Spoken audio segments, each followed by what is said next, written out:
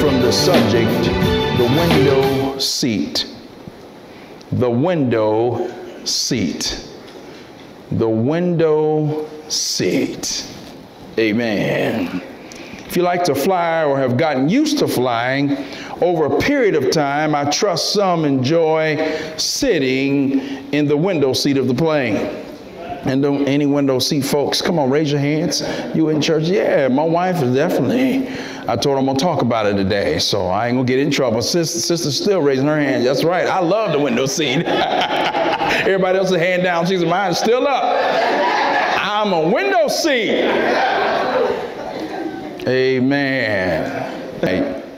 But the window seat of the plane allows you to relax. Say relax. A whole lot more than the middle seat and sometimes the aisle seats. Yeah. But my wife loves the window seat. If I want to make her mad, don't book her a window seat. No, it's not like that. It's not like, well, she said, yeah, it is. Well, I don't know it. Thank the Lord, I don't always know it. Well, because what does it do? It enables her and anyone else who loves the window seat to look out the window while you're traveling, right? Yeah. Whereas the other seats have limited views. But these words, window seat, may remind someone, or rather for those who listen to R&B soul music, don't feel condemned. But for those who do, some of you have already heard the song by Erykah Badu. No, we don't know her. Yes, you do. Some of you know her. Well, we heard what the pastor said. Should be listening. I'm not knocking you. He wasn't either. But she had a song entitled Window Seat. Anybody remember that? I ain't looking at nobody. Came out back in 2010. She released it, Window Seat. Well, to me, it's a little bit of a sad song, but in her lyrics, Erykah was getting out her own message out to someone, wanting that person to come after her. Amen. She was slipping into her own depression. And so she wrote out of the feelings of her own tragedy in life, her own depression. But as we read this text, God, we thank God as others, amen, went after Eutychus, who fell asleep on the windowsill and ultimately fell to his death. Now, I've heard many, as we've taught the preachers understand this, eisegete the text, which means they would insert their own ideas, their own biblical interpretation into something that God never intended for it to mean. And so many people come against Eutychus very harshly because he was a young person who fell to his death while in church. Are you following me today? Oh, I feel my help right now. The setting of Scripture now is in 57 AD. 57 AD, as Paul is in both Macedonia and in Greece. Now we're, according to Dr. Luke, the pharmacist, not the street seller, y'all know who we're talking about, the herbal doctor, amen, who was the New Testament historian. We're just 5 years shy of the end of Luke's chronicling or writing of the book of Acts. But Luke, he kept a log of, or diary of every day or each day's travels and activities. And so at the end of the book of Acts, it will be 62 AD, 62 AD, amen, which will be a total of 32 years since the birth of the church. Amen. The day of Pentecost, amen, which was 30 AD. And so if you remember again, the book of Acts is the activities of the who? Apostles. All right, y'all got that, amen. But Paul is what you would call a long-winded preacher. Okay, I ain't getting no help on that. A long-winded preacher. That's what he was. But they did not have day services, Minister Gaines, because they worked during the day, the first day of the week. Amen. So they would come together at night and have what we call house church. House church. I remember as a child growing up, sometimes, throughout the week, if we didn't make it to Bible study, one of the saints sometimes would just come together and we just meet at their house and have a good fellowship, a song service and a testifying service and a Bible reading service, and somebody may preach, somebody may sing a solo, somebody may say something, and guess what that is, y'all? That's church. And who comes and dwells? Jesus does, because he said, where two or more gather together in my name, I'm in the midst. You can have church in your car. Y'all ain't talking to me right now. You can have church on the job when it's the right time. Amen. Church should not just be confined, or your worship experience should not just be confined to the 4 walls or 8 walls or how many ever walls it is. Amen. So they will come together at night. So between 4 and 5 o'clock, they will gather for worship service. Amen. Brother Jones, Paul preached from 5 p.m. all the way to midnight, man. Can you imagine that? Brother Hudson, no breaks, no fellowship, no greetings, no nothing. No bathroom breaks. You had to go, but we still are preaching. We still have service. All y'all would have walked out if that was me. Do not bring that man back. Amen. So Luke says in verse 8 there, he says, there were many lamps in the upper room where they were all gathered together. This means they were gathered together in a home. Say a home. House church again, if you will. They were meeting upstairs. Say upstairs. Wealthy homes in this era had what, many of us would call not basements, or attics. Amen. And so the lamps Luke's talking about are the candles that they were burning. Or some would say torches. Amen. Verse 9 says, and in the window a certain young man named Eutychus, I'm not going to ask you to pronounce his name, who was sinking into a deep sleep. Say deep sleep. Anybody ever had deep sleep? Yeah. He was overcome by sleep. And as Paul continued speaking, he fell down from the 3rd story, or the 3rd floor, and was taken up dead. Listen to those last few words. He was taken up dead. When we go back and read this verse, we find him sitting. He's not on the front row. He's not in the choir stand. He's not in the pulpit. He's sitting in a window. Just imagine we have so many people in here, and a young man or a young woman is just sitting on the windowsill. That's what it was. Amen. He's not only sitting in a window, the next thing we find, he's slipping.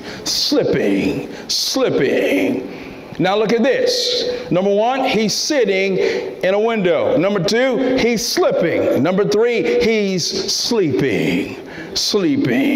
Amen. When he's slipping now, he's trying to fight off sleep. Now he's sleeping, and then finally he's sinking. And then guess what else happens? He falls out of the window. I come to suggest today that all of Eutychus ain't dead. Oh God, I wish someone would catch that. Look now, he fell in church. Are you following me? The name Eutychus means fortunate. Say that word with me. Say fortunate. Although his name means fortunate, he had an unfortunate experience in church. May I submit to you that just because you're in church, that doesn't mean that you can't fall. Oh, I feel the Holy Ghost. Oh, I feel my help right about now. Y'all talking back to me. Why? Because let's put some Bible on it. 1 Corinthians 10:12 says, so then for those of you who think they stand, take heed lest you fall. Be careful that you don't fall.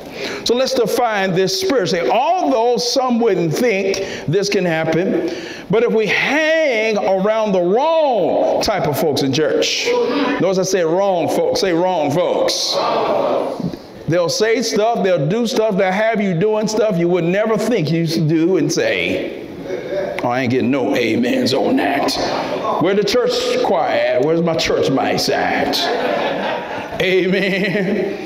But some folks who ain't totally been delivered and set free from some stuff, they'll have you doing some stuff that's not of God. They'll have you going back into bad habits and being in the wrong places, all those kinds of things. If we hang around the wrong folks in church, I ain't saying in the world, in church, we can become whisperers. We can become gossipers. We can become alcoholics. We can become gamblers. We can become lovers of pleasures more than lovers of God. 2 Timothy 3 verse 4. We can become liars. We can become backbiters. We can become ditch diggers. We can develop a spirit of hate and disdain for folks in the church. Not this church, any church. Are you following me today? And the list goes on and on and on. And we can do all this if we hang around the wrong folks in church. We can fall from once being excited about going to church to making excuses for not going to church. Are you following me today? We can fall from being excited about greeting folks with excitement and love to standing back, looking at folks sideways. Y'all know that side eye we give? Somebody got to you. Somebody said something to you about this person, and now you're looking at them a certain kind of way. Can't hang around the wrong folk. We can fall from having a love and a compassion for folks, and now we've fallen into a judgmental spirit. We can fall from seeing the best in people regardless of their present situations in life. God just reminded me just so quickly, don't judge a person based on a temporary situation they're in. Their situation may change overnight, but we put them in a category that they may not always be in. Don't judge them and keep them there. Just because somebody else have a problem with them, don't you chime in on that. Okay, I guess I got 6 witnesses on that one. So the question comes, how did Eutychus fall? Brother White, how did he fall, man? He was a follower of Christ. Brother Hawkins, amen, meaning he was a Christian. Eutychus had one of the most anointed teachers among him. He had Paul. Amen. Eutychus was associated with other like-minded believers. So how could he fall? How could he fall? If I can, I want to give you a few proposals of how he fell. Maybe it was the lateness of the hour. He started preaching around 4 or 5 o'clock, right? And Brother John is after midnight. I know a lot of us would already be asleep. Talk to me, somebody. Sister Peggy, I know some of you, I'm getting in that bed. I ain't trying to hear you. Sister Lily, I know you said I ain't trying to hear them. Getting on out of here. Sister Cleo, you to all of y'all. Mother, all y'all. It's time to go, preacher. Okay, let's put another smile on your face. You know you're in church when folks do this, that means they're going to be gone for a few minutes, right? If they do this, that means they're going to be gone about 10 minutes. If they do this, they ain't coming back. They gone. You know it's the truth. That's how you know you've been in the church. Yeah. Amen. Maybe it was the stuffiness in the room because it was hot. He was sitting in the window, right? He's getting some cool air, perhaps. Maybe it was the length of the sermon. Don't know. Yeah, I trust that. Maybe it was the dullness of the worship experience. Maybe he was bored. We don't know which one it was, my God. All we know is that he fell asleep. I've given you my 5, but I want you to participate. I want you to talk to each other for a moment. I do. Some of you don't. So you come to church. I ain't come to talk. Yeah, come just talk to them. Amen. Some folks get mad. I don't even want to sit to you. I don't even want to sit beside. Just talk to them. Be nice. For the next 10 seconds, I want you to talk to somebody, just engage with them and create your own reasons why you think this young man fell out the window. Go ahead and talk. Go ahead and talk. Go ahead and talk. Go ahead and talk. Go ahead and talk. Go ahead and talk. Yeah. Why do you think he fell out of the window? There's a reason he fell out of that window. Yeah, it's a reason. It's a reason. There's a lesson God is saying in this. All right, praise God. But I trust and believe that most pastors, ministers as we call it, the fivefold ministry gifts, Ephesians 4:11 and 12, when they teach this text, are too hard on Eutychus. They're too hard on Eutychus. Eutychus was a young man. Say young man. Yeah, he was a young person. He was a young adult, somewhere around 14 and 25 years old. Yes. Ministry gifts to include the fivefold, and many pastors, teachers, ministers spend way too much time, Sister Hawkins. Amen. Spend way too much time downing this young man. Talking bad about him, dogging him out. He's in church, he shouldn't have gone to sleep. He done fell asleep, shame on him. So when them preachers all the way to their grave, that boy was wrong. The lips poked out. That boy no better than that. He ain't had no home training. See, they're putting their own ideas in there, Brother Hawkins, Sister Sarah. They're putting their own ideas in there. That ain't what the scripture said. Elder didn't say that at all. No. Didn't say that. No, he fell asleep. Now, I ain't going to look at nobody if you falling asleep in church. I'll put up 2 hands for those who won't. Because I have too. Amen. But likewise, when it comes to our young people, we spend too much time talking about the color of the hair, the way they wear the hair, the kind of outfits they wear, the way the jeans are all cut up. Talk to me, somebody. Ain't nobody saying too much right about now.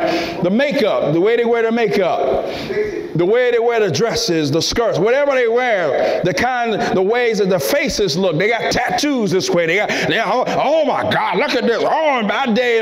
I've been guilty of this. But if you come to church after all you've been through, that's enough to give them kudos and credit for just coming to church. I thank God you came to church. I feel God on that. Thank God they're still coming to church. They don't have to come. Amen. So the same applies to you and me too, that after all we've been through, this past week, it's a blessing just to be in the house of the Lord. It's a blessing to be in church amongst the saints. It's refreshing. This is where we should draw strength from each other. The scripture says, forsake not the assembling of yourselves together, as the manner of some is. It's not just so you can hear the preached word. It's so that we can get strengthened too. You know, a smile goes a long way. Before you even touch my hand, before you give me an embrace of a hug, that's a ministry in itself. You know, our pastor teaches us, you don't want to put mean ushers on the door. One of our pastors in our fellowship churches was trying to figure out why his church couldn't grow. What was going on? He didn't know. He was had everything right, doing everything. He and his wives were struggling, and they couldn't hardly keep nobody. They had one of them mean old ushers. Seriously? It's a true story. True story, Sister Jones. Had a mean usher. Amen. Saying, no, you don't want to come to this church. You don't want to come to this church. Said all kind of stuff. Then the pastor got a hold of that person and asked him to leave. Then all those different folks start coming. Isn't that something? Food for thought, isn't it? Y'all ain't mean, don't y'all? But we have pastored some folks. I've had to ask, I think you may want to do something else. Because ushering is not your ministry. You too hard-handed. Go sit down over there. Find a seat and sit down. I don't know, just find someplace.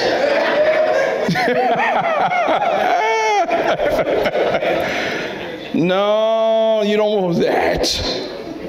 But likewise, we get on our young people about the stuff that's not right in their lives. But we don't spend too much time praising them. Maybe you do. I have not always with my 5. I have not. I would say, well, wait a minute. Why would you do that when this was set up for you? Why would you make that decision when this was this way for you? Well, you know what? They have to make mistakes too, just like we did. Amen. And we can't always even live our lives through them. That's not what we're called to do as parents. Oh, okay, I got 6 amens on that. I got the faithful 6. Hallelujah. Amen. Verse 10, look at this. But Paul went down, fell on him, embraced him, and said, don't trouble yourselves. He's all right. He's all right. Life is in him. You feel that, Dick, don't you? Don't worry. He's alive. He's alive. But Paul, what he did, for our note takers, those of you who like to take notes, he reenacted 1 Kings 17, 21 through 23. He reenacted what the prophet did on the boy who died in that scripture, 1 Kings 17, 21 through 23. The Holy Spirit led Paul to do this. Paul stretched himself out over the boy's body. That's what he did. He's alive. That's what he said. Verse 11. We're moving hurriedly. I'll be through in just a few minutes. Now when he had come up, verse 11, they had broken bread and eaten and talked all a long while. They didn't even have communion yet. Y'all would be mad with me. It's first Sunday, and I'm doing all this talking. Some of y'all probably like, no, dog, man, eat long. Hungry, man. What? No, but this was hours. At least 8 to 9 hours. But they went upstairs. They hadn't had communion. But Paul did all this preaching. They didn't have communion. Paul did all this and spoke to them until the morning now. Can you imagine that? Somebody said, no, I'm going to fall asleep on you. But I guess you can tell he really didn't want to leave these people. No, he didn't want to leave them. He loved being around them. You ever been around folks, you just enjoy being around, you don't want to leave? You wait till the very last minute to leave? That's the same instance here. But Paul, listen to this now, listen to this. Paul doesn't take credit for putting his brother to sleep. He don't take no credit for that. I was hoping somebody would get that. I want that, go over your head. You on the way home at that last light, that stop sign. Oh, I got it. Hey, thank you.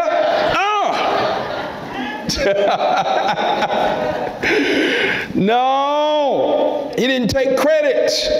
But as I have a few minutes left, I want you to leave here not thinking what put Eutychus to sleep, but I want you to leave understanding how he was resurrected. I want you to understand how he was resurrected. That's what's most important about this lesson. God wants us to get this spiritual revelation to the young folks, the middle-aged folks, the old folks, and those who are new in the Lord. Amen. God can resurrect you. Amen. You can be resurrected. Before I close this, as I begin to close this, let me give you 3 ways quickly how to resurrect young folks and those who are young in the Lord who have fallen. Look at this. Man, through affiliation.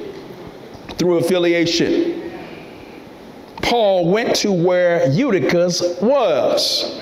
We've got to be willing to put down how much we know about God, Jesus Christ, the Holy Spirit, our experiences, our lives, lessons, all that. No. That's no time for that all the time. One thing many of us are not good at is associating ourselves with those who've fallen, with those who've made mistakes in life. We're not good with that. Maybe you are, I'm not. When church people, especially when pastors fall, because y'all know a whole lot of them who have throughout your lifestyle, your lifetime. When preachers fall, when ministers fall, when ministers of music fall, when church leaders fall, we have a way of pulling ourselves all the way back from them because we don't want to be known to be around them. But the nerve of us to not associate ourselves with somebody who's fallen, because guess what? We ain't been on top of our lives all the time. We've all made mistakes. We've all made bad judgment calls in life. But if it wasn't for the grace of God, if it wasn't for the healing power of God, the delivering power of God, if it wasn't for the love of God, He would not have resurrected us. We haven't always had it together. No, we haven't. We haven't always shot straight. No, we haven't. We haven't always gotten it right. We've missed the mark too in our lives. We've made terrible mistakes in our life. Another verse of the Bible says that a version of the Bible says that Paul stretched himself on top of Eutychus. God has just the right Paul, or just the right Pauline, hallelujah, to run down and stretch themselves on top of you. When you've fallen from grace, when you've fallen on that job, when you've fallen in your family, when you've fallen from not even wanting to serve God, God has just the right person to stretch themselves out on top of you and to help you to come back alive again in the things of God. They can stretch their strength into you. They can stretch their wisdom into you. They can stretch their love into you. They can stretch their compassion into you. They can stretch their understanding for you. They can stretch their care, compassion, and concern for you. They can stretch even their bad experiences just to help you come back alive. The window seat. They can stretch budgeting and finance for those who have issues in that area. Wherever it might be, the nerve of us to pass by folks who've fallen. Folks need help. You needed help. Psalm 40 verse 2 says, He lifted me up from the horrible pit, out of the miry clay, and set my feet upon a what? Say, what? What's the scripture say? He sets your feet on a rock. That means a firm foundation. He sets your feet on something that ain't gonna slip. It ain't quicksand. Ain't nothing about Jesus' faith. There ain't no sub-Messiah, y'all. No. I'm gonna set you on the firm foundation. And He established my steps. In other words, He gave you new direction, gave you new lease on life. Put the right people in our lives to help us navigate to where we need to go next. When others said, it's all gone, it ain't going to happen, you might as well forget it. God said, no, I'm going to pull you out of your terrible situation. We've all been in some pitiful situations. You like that only God can lift us out of. When people fall, we have to get off our high horse. We can't think we're so high and mighty that we've never made a mistake. We've all fallen. Thank God for His grace. Thank God we didn't stay there. Say amen. How many of you know in the scripture that Paul left ministry to do ministry? Okay, somebody didn't catch that. Did you catch this? Did you catch this? No. Brother Addie, Sister Addie, Paul left what he was doing to do ministry. Oh, God. He left holding the microphone if he had one. I don't think he did. He left the pulpit. I don't think there was one of those either in the house. It was too small. I trust it was. But no, he left talking to them to go down to help this young man. God, I feel the Holy Ghost. Some of you don't see where this is going. I'm really trying to close this, preachers. I'm really trying to close this. I'm really trying to close this. I feel God in this. I feel God in this. But notice now, this person fell from inside of the church to the outside of the church. In other words, they fell out the church. Sweetheart, you got the revelation on that. They didn't fall just this down in the church. They fell out the church. Yeah. Number two, look at this. Look at this. Another way is through affection. Say affection. That's another way to help folks, y'all. Paul, look what he did. He touched him. He touched him. He touched him. Someone's afraid to touch folks. Someone's standoffish, y'all. Someone's stuck up. Can't touch you. Don't you look at me. Got that wrinkled, ugly looking face. Like something stinking in the room. Come on, y'all. Face all contorted. No, I don't want to touch you either. I don't want to hug you either. I don't want to be around you. Are you getting this word today? But he touched him. And guess what it says? It says he put his arms around him. In other words, he wasn't afraid to get out there on the streets and witness to somebody who's way deep down in sin and really messed up. They got throw up all on them, y'all. They smell like mess, y'all. No. They ain't just saying, we're praying them in the church. Lord, bring them in the church. Bring them in the church. No, Jesus said, go. We so scared. I'm so scared. I'm so scared. And that's why you can't win nobody to Christ, because you're so scared. Oh, there ain't nobody helping me right now. I'm trying to close this. If we don't touch our young folks, those young folks will be touched by somebody else. Somebody else will touch them. I'm a living witness of that. Oh, yeah. Not me. I'm talking about mine. Ours. Amen. Amen. The older they get, the less affection many of them want or need from us. We go to drop them off at school. No, just drop me off over here on the corner. You go kiss a daughter. Not in front of my, Oh, so that's your little boy Fred over there. Let me see. No, there go.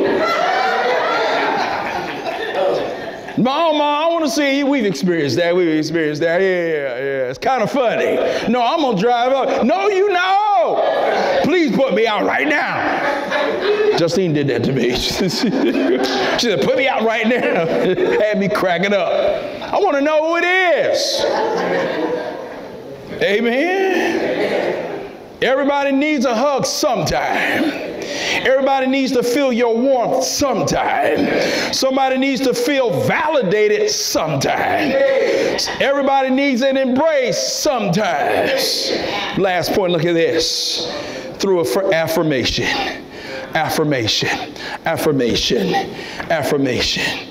Paul said, don't worry. He's alive now. He's alive. He's alive. Paul isn't saying that Eutychus wasn't dead. No, he didn't say that at all. He's saying he's been resurrected. What resurrected him? The affiliation, the affection. And now, on top of that, he's getting some affirmation. After he got up, Paul said something good about Eutychus. He said, he's alive now. Some of y'all, when our kids and when young folks and young people in the Lord, they could be older but still a babe in Christ. When they come to their senses, y'all, say something good about them. Validate them, approve them, love them back to where God wants them to be. Don't let them stay where they were. God wants us to get to the point that we affirm people in the presence of other folks, talking good about them. Are you catching the revelation? Could God be saying it ain't time to leave church yet? Everybody ain't happy yet. It ain't time to leave because ain't nobody healed yet. It ain't time to leave yet because somebody is still hurting. It ain't time to leave yet. Not everybody's smiling yet. I don't care what's going on in your life. The joy of the Lord is your strength. No matter what you go through, who says this, who does that, who's plotting against you, the joy of the Lord is your strength. Nehemiah 8:10. It's your strength when you can't sleep at night. It's your strength when you can't eat like you want to. It's your strength when you're being persecuted on the job, persecuted in the church, persecuted in the neighborhood, persecuted in your family, persecuted in your marriage. The joy of the Lord will strengthen you. He'll cause you to get through it when nothing else. Not the joy the world gives. Jesus said, not the joy that the world gives, give I unto you. Let not your heart be troubled, neither let it be afraid. God will give you joy that the world can't give you. And the world can't take that joy away from you either. Say amen if you can. I feel God up in here right now. If I was a hollering, squalling preacher, I would say, yeah, my God. But that ain't my calling. That ain't my calling. I know how to stay in my lane and do what God told me to do. Everybody ain't free yet. It ain't time to leave church. Everybody's not totally free of their depression and free of their despair and free of ready to give up and all this stuff. No, God. I came to have church. Say amen if you can. Could God be saying it ain't time to leave until everybody's resurrected? Could God be saying it ain't time to leave because everybody ain't resurrected in their attitudes, areas of encouragement, with positivity, different perspective on life? Eutychus was sitting there and he fell out the window. You want to know what else I noticed in this text? He was sitting there and nobody said anything to him. Nobody said one word to Eutychus. Sometimes we see the young and those young in the Lord about to fall by the wayside and they're about to do something wrong. We just allow them to fall. We don't say nothing to them. You catch the revelation? We see the young folks cuss their coaches out, cuss the teachers out, slap their parents, steal stuff, hurt them. We so afraid of them, we don't say anything. Then we later hear that they ain't coming back to church, they ain't going to Bible study, wind up dead somewhere. I knew she was a bad kid. I knew he was a bad kid. And God gave you something to say to him and you didn't say anything. You could have helped that person. I ain't saying this so you feel guilty, but y'all, we too critical in the church. It's shame on us. Shame on us. All this Bible reading we've been doing, scripture quoting and all this stuff, every song we know in the hymn, and you can't help somebody by saying hello, listening to them, seeing someone go down the wrong path. You know what? How you doing? Well, why are you down and out? You don't have to be a psychologist. You don't have to be all deep. Young man, young woman, what's going on? A listening ear help folks. It'll keep them from blowing their brains out. We so busy judging folks and criticizing folk, and then we wonder why folk leave the church. Some folk leave on their own. We get that. You know, I'm a pastor, so guess what? Some folk I pray away. No, you don't deal with this burden. I do. Because some folk I don't want here. If they ain't going to do you right, and God knows you're going to sit there binding my spirit, I don't want you here. I want folk who want to be blessed, encouraged, who want to feel the more of God. I'm going to pray them away. I sure will. But some folks, they just leave the church because they don't feel no love. They don't feel no compassion. They don't feel it. They feel criticism for how they look, for how they dress, even their language, how they talk. We later hear somebody done shot him. Oh my God, I can't believe Young man X is gone. Young lady X is gone. I just saw them 3-4 days ago.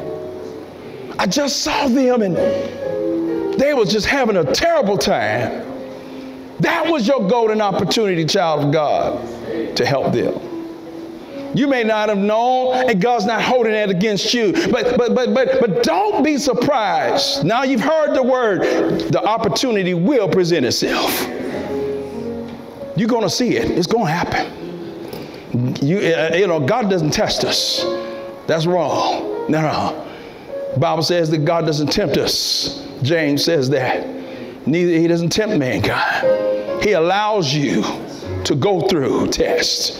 He don't tempt us. God's not unrighteous like that. That's wrong teaching, wrong theology, stuff we've been hearing for years that ain't even biblical, it ain't even scriptural. No. God will allow you to see something going on where you'll be positioned and equipped to intervene. Yeah, to be a conduit of hope, a conduit of strength, to help somebody young in the Lord. Somebody may have fallen from grace years ago, and now they're just coming back to church. Embrace them with love. Embrace them. Help them. But when they saw him in the window, they didn't say anything. There's some Eutychuses that appear in our own lives. We see him in the window, and we don't say to him, "You're too close to the world. Get out that window." You're about to fall, young man. You're about to fall, young lady. It's hard to confront the young in the Lord and young folks if you're scared of them. You're scared to intervene. God will relinquish. He'll pull that fear out of you. Last verse. They brought the young man alive, and they were greatly comforted, meaning they rejoiced. They were happy. God wants you and I to recognize that one Eutychus in your life who needs some help. That one person who fell out the window. Are you catching this today? Be willing to help them with all that's in you. Don't let them take advantage of you, but help them. Don't give them all the money. Pay the little bill for them. I know this is registry. As other believers look on in this scripture, guess what? They were all comforted. They were all happy because he was resurrected. God's going to use you to resurrect somebody.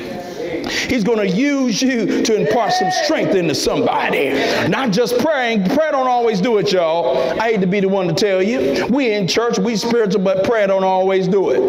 I ain't the type of person to say, just pray about it, God. No. You need to talk it out. If I can't help you, I'm going to send you somebody who can.